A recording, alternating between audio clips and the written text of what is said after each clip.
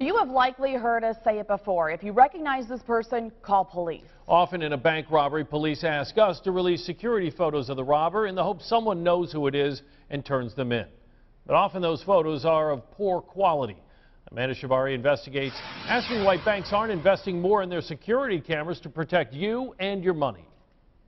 Here is an example of what's usually sent to us when a bank robbery happens. You can tell the quality here is not very good, but it doesn't have to be this way. Check out News 10 NBC's own security system. This is not very expensive. You can already see right away the quality is much better. So why don't banks have something like this? The game has changed in a lot of ways. FBI Special Agent Jeremy Bell says technology has become an important part of how he works to solve crimes.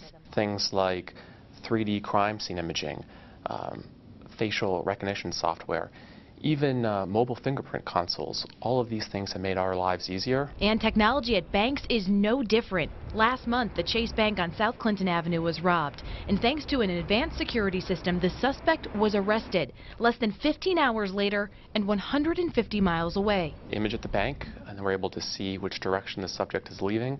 We're able to capture him getting into a taxi cab, identify that cab, ultimately able to capture his image at a bus station and also at a local hotel. Mirroring all those images up together, we're able to identify him first, which then allowed us to track his whereabouts in the state. But after we pored over pictures from bank robberies over the last 9 months, we noticed a trend. Most of these pictures, they're definitely too dark, too grainy.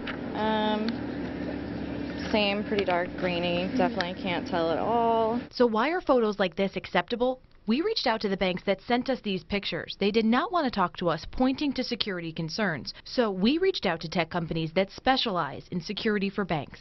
If that doesn't exist today in a financial institution, it's because they haven't done regular maintenance to make sure that they are doing security assessments to make sure that their equipment is either the latest technology or that it's operating as good today as it was when they first put it in. Stephen Joseph says today in 2017, banks have many options for affordable, high-quality visual security systems.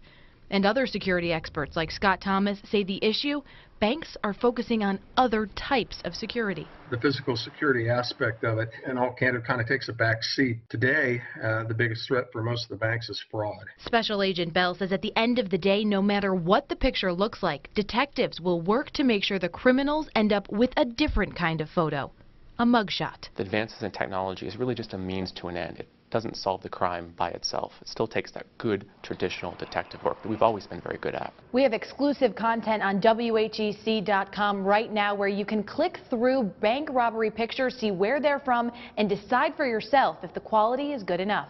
Amanda Shavari, News 10 NBC.